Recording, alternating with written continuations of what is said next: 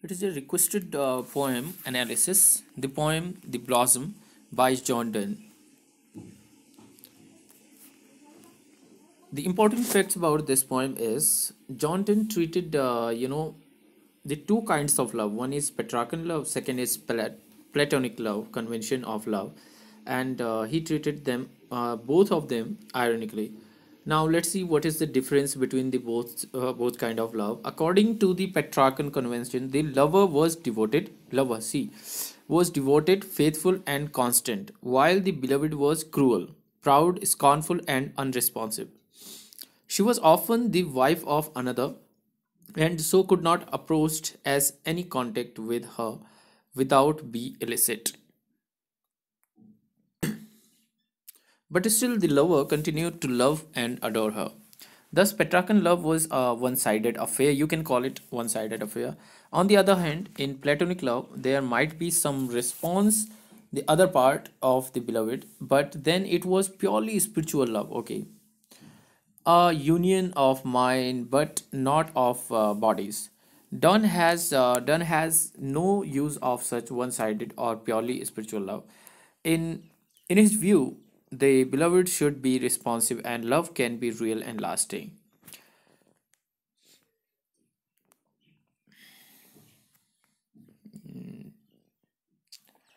Love can be lasting only when it is a union both of mind and body. Therefore, the poet is not satisfied with the unresponsive beloved and leaves for London, where he will find another friend who will be glad to have both his body and his mind. So here the theme of the poem is frankly Petrarchan, you can see, but it has been treated as an original and individual manner. Donne does not sigh Petrarchan woes. Now let's see the poem. Let's read the poem now. Little thinkest thou, poor flower, whom I have watched 6 or 7 days, and seen thy birth and seen what every hour. You can understand this poem, it is simple, but the background is important to know. And seen what every hour gave to thy growth, thee to this height to raise, and how dost laugh and triumph on this bow. Little thinkest you, okay, thou. So okay, that will freeze anon, and that I shall tomorrow find thee fallen and not at all. So here you can see John Donne in the first stanza of the poem The Blossom addresses his beloved as poor flower, says that he has been watching the growth of her youth, beauty for 6 and 7 days. That means for some time past. Poet past के बारे में बात कर रहा है कि उसे देखता था इतने दिनों तक, and he has observed everything about her. He has seen the birth of her beauty and how it continued to grow every day.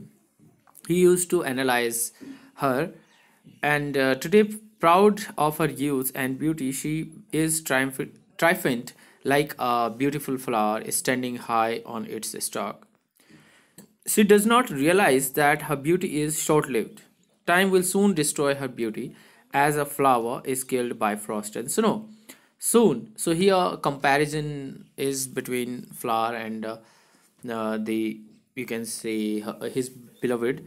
Soon the poet will find her youth and beauty all fallen to pieces as the petals of a full grown flower fall to the ground, and all its beauty is no more.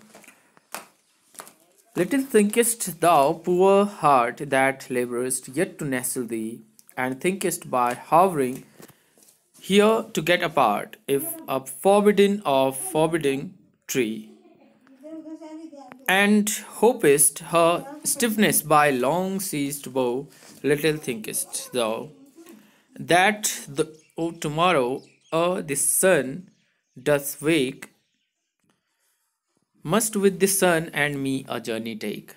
The poet through this stanza addresses his heart and says that it is in vain for it to hover around his beloved, and in this way to try to secure a resting place in her love and affection. It will never succeed in its efforts.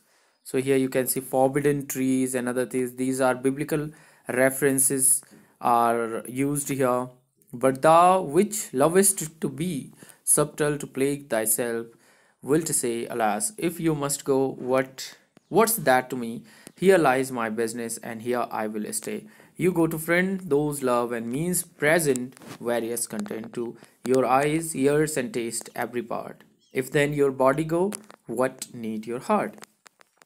In this stanza again you can see poet's heart which devise subtle means of self-torture replies to the poet, even if because he cannot get her, even if the poet goes away, it does not make much difference to the poet's heart. So you can see it is divine love, kind of divine love, and the poet will have no need of heart for elsewhere he would find new friend who will provide him with full sensuous gratification.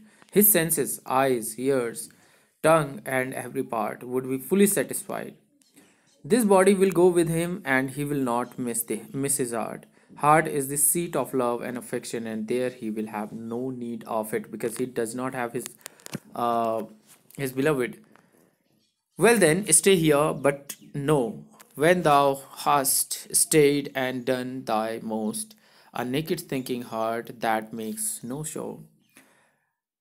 Is it to a woman but a kind of ghost? How shall she know my heart, or having none? Know thee for one, practice may make her know some other part, but take my word, she does not know a heart. Here he permits his hearts to stay behind and continue with his love making, but when it has done with utmost to win her over, then it would realize that for a woman, a naked thinking heart like a ghost is an object of fear rather than of love and affection. In other words, women require sexual gratification and merely spiritual love cannot gratify her. A woman can never recognize a heart. Means according to poem, the poet, okay, a woman can never recognize a heart because she herself has none. Okay, it's really fun to read such comment on women. Okay, because she has herself has none means she was really hurt. Done, Mr. Dunn. By experience, she may recognize other parts, but she can never recognize a heart. Therefore, the poet assures the heart that she would never realize that it is his heart, and therefore it will be useless for it to stay behind. Me in the London then 20 days hence, and thou shalt see me fresher and more fat by being with man. Then it if I had stayed still with her and thee, for God's sake, if you can, be you so too. I will give you there to another friend whom we shall find as glad to have my body as my mind. The poet finds that the heart is obstinate and will remain behind, means he is unable to go away from such feelings. He cannot forget her. He asks it to meet him in London after 20 days. It will find that he has grown fresher, more fat than he would have been had he stayed there. In London, he would give his heart to such friends as would be glad to have his body as well as his mind. True love relationship is both of the body and the spirit. According to Donne, it is only such relationship that gives satisfaction. Yeah, quite true. Okay, I hope you enjoyed the video and you have got the explanation of the poem. And read the poem. Actually, we should read the. If we want to analysis a poem, we want to understand. We should read the poem at least 10 times so that we can get a sense, or we can say aesthetic pleasure from a poem. If we read that again and again, and we try to analyze every single word. So I hope you enjoyed. Here, bye bye, take care, see you in next video.